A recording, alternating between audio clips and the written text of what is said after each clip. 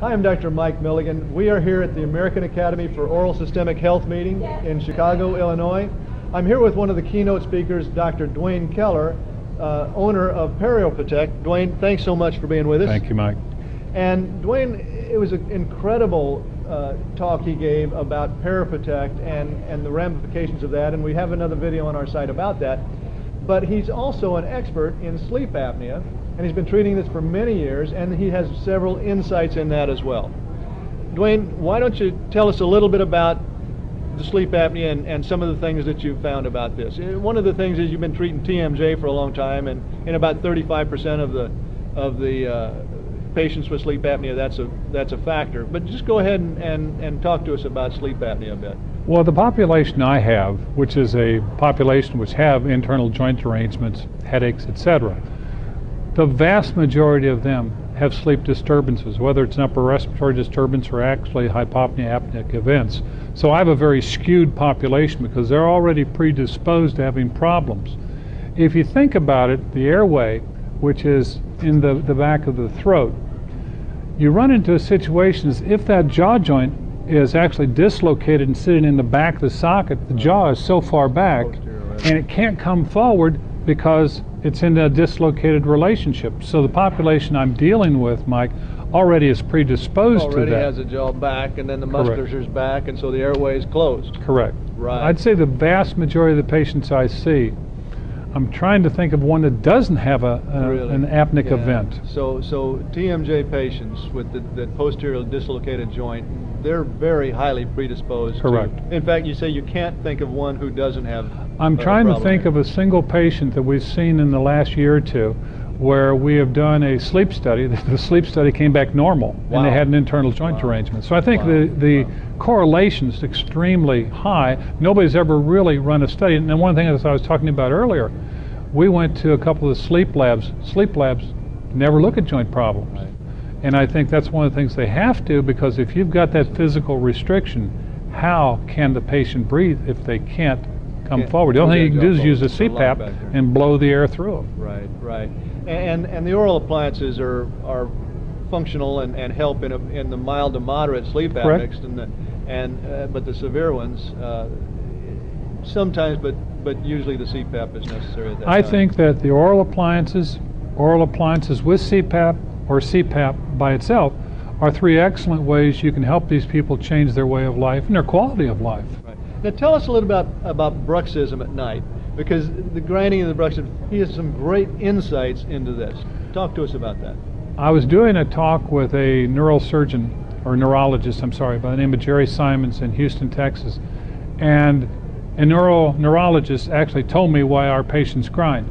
And what he had found in doing his studies is that people grind their teeth to bring their jaw forward when they stop breathing. So it's a way that they actually are able to open their airway.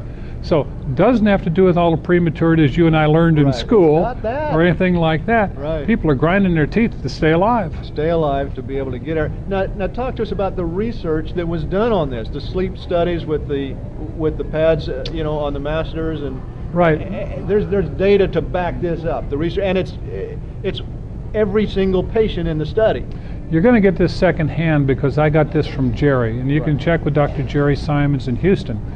But Jerry ran a study of 176 patients, and in 176 patients ground their teeth to bring their jaw forward just before they started to breathe again. I don't think that's by happenstance. I think he fell on one of the answers that we dentists never even figured out. Right, right. So every single patient out of 176 patients, they would go along, and then they would have their apneic event where they would stop breathing. Then they would grind their teeth, and this was all on the readout, the sleep apnea readout, sleep study readout. And then after they ground their teeth, they would start breathing again. And so I think that's what's going on there. I think one of the other important things is you have to watch their heart rate. Their heart rate, when they started apneic event, started to go so much faster and started to beat so much harder. And my question to the doctors that were in the course is this may be one of the reasons why heart attacks are so prevalent at night when you don't get them during the day? Because I've seen in our patients over and over and over again, scared me to death. One of my assistants, her heart rate got up to 140 to 150 beats a minute. Right. Normally it's 60 to 70. Right. I mean, she would double her heart rate, but she would go into one of those apneic events. Then when she'd start breathing, her heart rate would go back down to normal. Right. So I think it's one of the things we're going to have to look at is possible correlations or find out. We're going to do some research and determine if that's really true. Is there anything else that you'd like to tell us about TMJ and the grinding and all as that relates as we're speaking here before we close? I think that it's important that people look at the entire upper quadrant.